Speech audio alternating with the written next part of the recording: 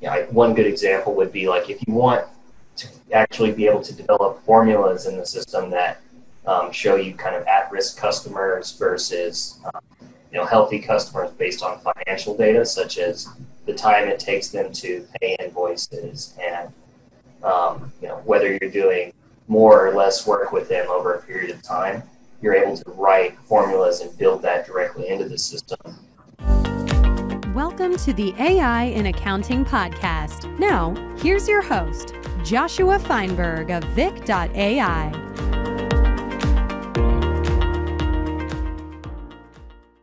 Joshua Feinberg from the AI in Accounting podcast, and I'm being joined today by Drew Kangieser from AcctTwo Shared Services. Drew is the Director of Professional Services based in the Houston area. Thanks, Drew, for joining me today. Happy to be here. The way I usually like to start these interviews is to understand how you got to where you are. Did you always want to be an accountant? Did you think someday that you'd be helping clients with software and ERP systems? And what was the journey that got you to where you are in AcctTwo, and what do you do on a day-to-day basis? How does that fit in with the firm as a whole, the kind of clients you work with? Can you give us a little bit of background before we roll up our sleeves and get right into Intacct? Yeah, absolutely. So I'm not an accountant by school or anything else except for just being in the position I've been in. My background is actually more technical. So I have a information systems degree at the University of Texas. I always knew I wanted to work in software, just didn't know kind of what. So I worked for an oil and gas company on a lot of really large-scale technology projects for a couple of years. Not really accounting focused until I kind of moved over to AcctTwo, where I started kind of just as a day-to-day implementer. I spent some time implementing Intacct for several years, actually, where I learned a lot about accounting, certainly a lot more than I covered in my undergrad. But a lot about accounting, a lot about how businesses run, and I really like it because you get to work with so many different companies in that role and really get an understanding of the accounting, which is kind of the bones of how they operate. And so I did that for several years, leading and managing what started with smaller projects and worked up to some of our larger ones. And in my current role, I'm responsible for overseeing the service delivery of the professional services across kind of all of our clients at AcctTwo. Whether that's implementing Intacct for the first time or providing ongoing implementations or ongoing consulting services for them, or really anything that comes up, along with helping in the sales cycle with clients to understand what they need. That's great. So it sounds like you're a good complement to being paired up with someone that came from a more traditional accounting or finance background. Yeah, it's interesting. We end up hiring a lot of people here that actually have more of an accounting background, so I'm a little bit of the outlier. But we have a nice mix on the team, which is helpful, and I think it's really good. A lot of good ideas from different people. I was speaking with someone earlier today who's growing an advisory firm, and his prediction going out the next 3 years is that there's going to be a lot more firms that are looking to have a lot more diversity of disciplines and backgrounds in traditional accounting and even in outsourced accounting, because as accounting becomes much more tech-driven, AI, automation, integrations, that it's not enough to just come from like an audit or write-up or tax background. Yep, absolutely. That's why I think we find it's nice to have a mix. One of the things that was a differentiator for me was having more experience with the technical aspects and integrations and that. But then we also do see a lot of value from people that understand the day-to-day processes and pain points of traditional accounting. So shifting gears a little bit from just your career, your firm, your role in AcctTwo over more tactical on Sage Intacct, what do you tell to somebody who's just joined your team, or even when you go out to meet with a client and they're brand new to Intacct? What's your favorite tip, or what advice would you give them to get started off on the right foot? Sure. I guess one of the real simple tips that I think is just so helpful that people aren't used to because they're not used to using a cloud-based accounting system is just using multiple browser windows at once is extremely helpful. So being able to say, okay, I'm logged in and I have this screen up and I'm looking at entering a vendor's invoice, and guess what? I can go on another screen and pull up the last one I got from the vendor, and I can go at another screen and investigate something else. So being able to have multiple windows open at once, all looking at different information in the system, and especially if you're doing things like reporting, where I can run a report and I can drill into the details, and then I can open that in a separate window. I think that's kind of the biggest beginner tip in terms of using Intacct, and just being able to have so many different screens open looking at different data all at once. So do you think this is just multiple Chrome tabs, or do you think that somebody really embraces the Houston and builds like a mission control with a half a dozen different monitors? No, I think it's a lot of different Chrome tabs, but I think having them on different screens can be extremely helpful. And it's funny. I think you see people that are just so used to something that's not web-based that it's like, okay, here's my screen. I work on this. Oh, now I need to go here, so I need to go there. But you can kind of have it all up at once, which is really can be helpful, especially if you're working on a lot of different things at once.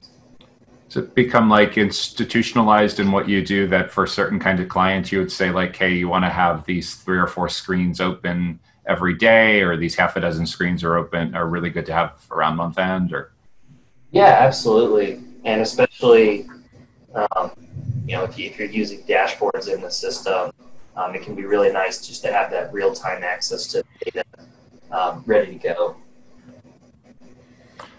So going to the other extreme, from beginners all the way to experts for power users, if you're at a conference, maybe Sage Partner Summit or Advantage or something like that, and you're talking with other people who've been using Intacct for years, like yourself, and maybe over a beer you're like saying, hey, did you know that? Or maybe you're talking with someone who's a product manager from Intacct, and you're kind of sharing more stories on some of the more complicated things you have going on. What's your favorite tip that you would give to someone that's been using Intacct for years?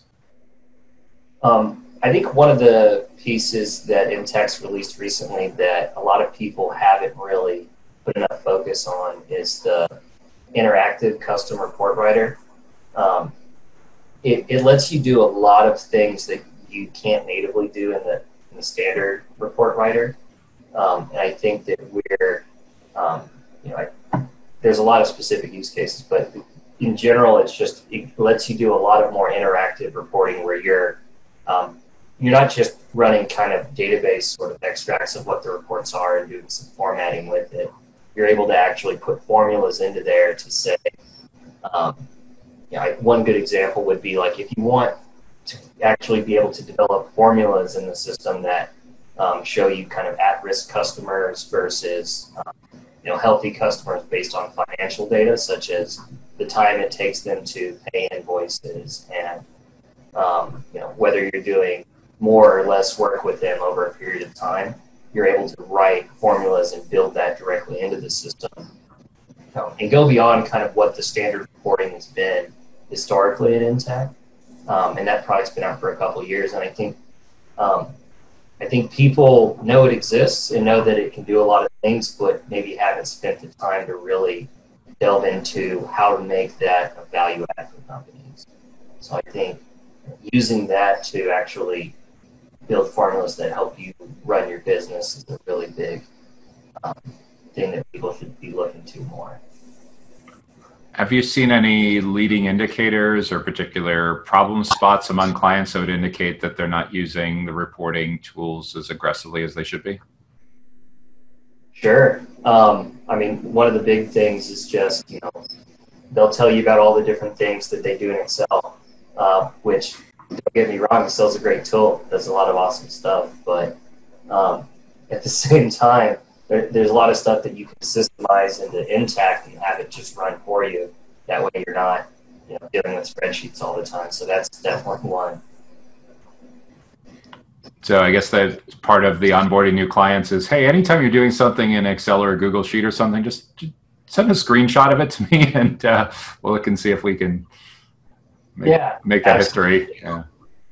Yes, every month I run this report and I pull all this data.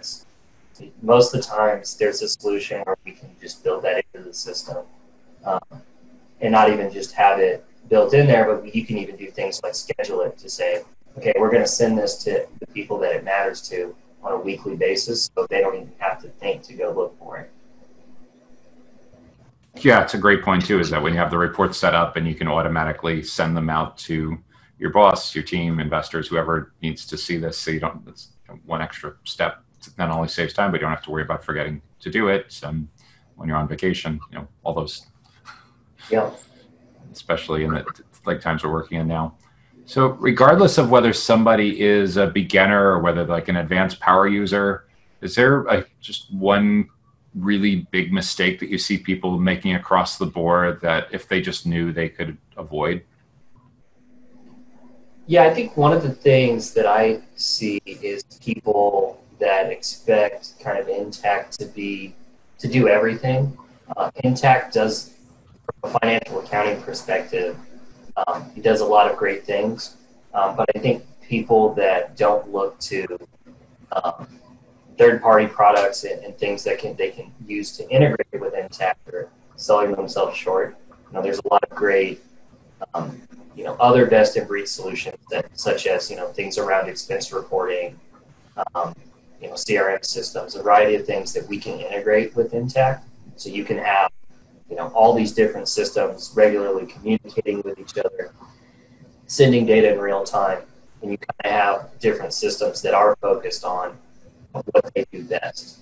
And so I think a lot of people don't take advantage of the open API that Intacct offers, able to send that data back and forth, and even beyond custom integrations they can build. The pre-canned ones out there with a lot of third-party products that offer AP automation, expense reporting, all those sort of things. So you'd see it as they're expecting Intacct to do way more than it was ever designed to do, and because of that, they're kind of putting blinders on us about the potential of third-party apps that could integrate and really provide that function a lot more efficiently. Yeah, I think I think some of it is just expecting that Intact's going to be the best at everything, which I think if you try to do everything, you do everything kind of okay, and just not looking to say we have these systems in play. We can look at a variety of systems that can really give us the best overall solution for our business, and with the API capabilities with all these cloud services, we can integrate it so seamlessly that it's really easy for people to use. Yeah, it's interesting too, is once you get outside the realm of people that have a little bit of IT background, there's still a lot that probably think integration sounds really complicated.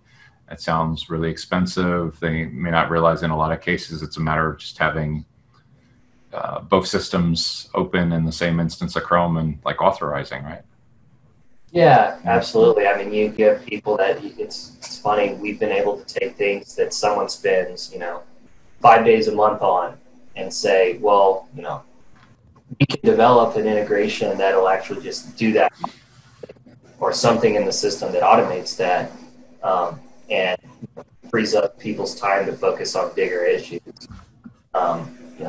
There's so often that if you just sit and look at how much time you actually spend on something versus the cost to automate it, I think the return on investment's there. Yeah, it's another interesting thing too, is getting people to talk through their workflow, and whether it's whiteboarding or however you document it, getting them to associate like, okay, so how much time does this take? Oh, it takes like an hour and a half. And how often do you do it? Like every day. Wow. So you got like hundreds of hours of years that you're doing this, and all of a sudden, whatever thousands or even significantly more than that if there's multiple people doing this function. Yeah. It's interesting in the role you're at with delivering professional services. It's almost like if you don't bring this up, will they really connect the dots on the potential? Yeah, you have to disconnect just what people are used to doing versus what they could be doing. Um, it's, just because this is the process today doesn't mean it has to be the process going forward. So I think being open-minded to how things can be improved is really helpful, especially as you go through implementing Intacct if you're moving from another system. It's a great opportunity to say, what can we do better and how can we improve this? It's like moving into a new home or moving into a new office, and do you really bring everything with you? Right? Yeah, you don't. It's time to clean house a little bit and get Marie Kondo. Spring cleaning for the general ledger. There you go. So thinking about where we're headed, accounting, SaaS, ERP, we're all going through changes at a much more rapid pace in the last several weeks than many people envisioned we'd be going through right now. If you think about where a firm like AcctTwo, somebody in your role at AcctTwo, thinking ahead 6, 18, 24 months out, what do you think are going to be the big trends we're going to look back and say like that this was a big tipping point and like we jumped 5 steps forward in a relatively short period of time? Yeah, I mean, I feel like with the time we're in right now with COVID out there and everyone moving to working remote increasingly, and all the uncertainty about is that going to stay, or is that going to change over time, I think you're going to continue to see people really flock to cloud-based technology solutions. Intacct and other similar ones that are operate in this space.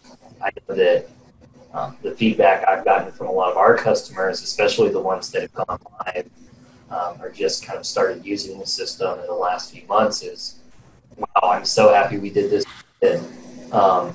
Because, having such a remote workforce and trying to, have an on-premise system just doesn't work together. And so I think it's something that people were already understanding and moving towards. But I think with the level of remote working that we're seeing right now, I think it's just going to accelerate it even further. And you're going to see a lot of people really looking at more cloud-based solutions so that people can easily access their data and work remotely. Is this something that you're seeing a lot of demand for now, even just at AcctTwo, where a lot of companies have been really, really resistant with legacy systems, and all of a sudden now they, for lack of a better word, don't have a choice? I think, so I've been with AcctTwo for 6 years, and I would say when I started, we were, if you look at kind of the different stages of any newer technology, I think we were kind of at the early adopter stage still then, where you had certain people that had more of a sort of visionary, we need to move to the cloud now so that we can do all of these sort of things. And then I think it's moved further and further into just being kind of the new norm, that a lot of companies are looking at that, and it's becoming a lot more mature over those 6 years. And so I think we're kind of in that stage now where a lot of people are realizing we have to do this. And I think with the increase in remote work, it's just going to even shoot up even further to just being what people do. And I, looking out over the next year to 2 years, I think we're going to see not only a lot more people moving that direction, but probably a lot more companies trying to move themselves into the cloud to provide offerings to meet that demand. So not only to run their business, but actually what their product or service is, by definition, needs to be able to be delivered through the cloud. Yeah, absolutely. From customer facing, what would have been called 20 years ago, an extranet. Yeah. Now it's just software, right? Apps, service.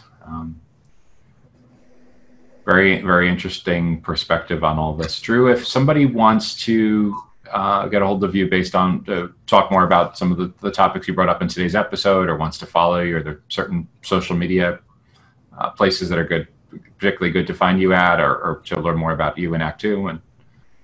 Yeah, I think you can go to the AcctTwo website, and it actually has a lot of the people on the team. You'll see my face with maybe a biography or I believe at least a link to my LinkedIn, which, once again, I think LinkedIn is probably the easiest way to contact me. I should be the only Drew Kangieser on there. I'm the only one that I know of. So it should make it easy to find me. And yeah, absolutely. If you guys have any questions or just want to talk, feel free to reach out. Love to connect with you. Excellent. Well, I really appreciate you taking the time to speak with me today, Drew. It's been really interesting to get your perspective on how you got to where you are in the career, being someone coming from more of an IT background than a traditional accounting background, the tips around understanding the multiple browsers and having the ability to look at information in a bunch of different ways as opposed to being limited to just one view. The idea of using formulas and the reports, all of this has been hugely, hugely helpful, and I really appreciate you sharing all your knowledge and best practices. Absolutely. Happy to share. Well, thanks again. I wish you all the best. Stay safe. Thanks for listening to this episode of the AI in Accounting podcast. To subscribe and leave a review, check us out at blog.vic.ai or wherever you like to consume podcast episodes, including Apple Podcasts, Google Podcasts, and YouTube.